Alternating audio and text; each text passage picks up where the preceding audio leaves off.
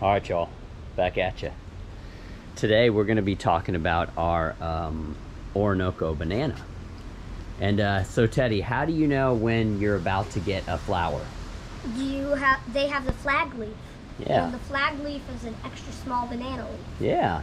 And so we were out here looking at this this banana here, and I don't know if you guys can see up there, but we got the flag leaf here. Way up there. And that means we're about to get our flower and then our bananas. Yeah. And actually, this is another good example here. You can see, I don't know if you can see this, but this right here is the pre-flag leaf. So you can see the pre-flag leaf is a little bit shorter than just the regular leaves on the bananas. So, and we don't usually look for that. We just wait till we see the flag leaf and get stoked about it. But anyways, you can see on this one that this is a pretty good example of a pre-flag leaf. And then right here, up in here, we have our flag leaf.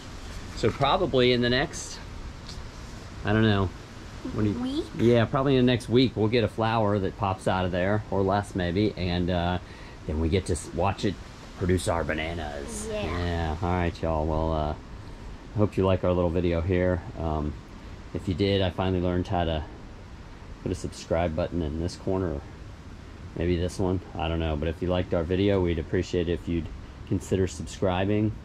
And if they don't, what's going to happen? You will live without any bananas for a year. Oh, that would be terrible. Everybody loves bananas. It's America's favorite food. You gotta have them. So maybe consider subscribing to our channel. And until next time, everybody, take care.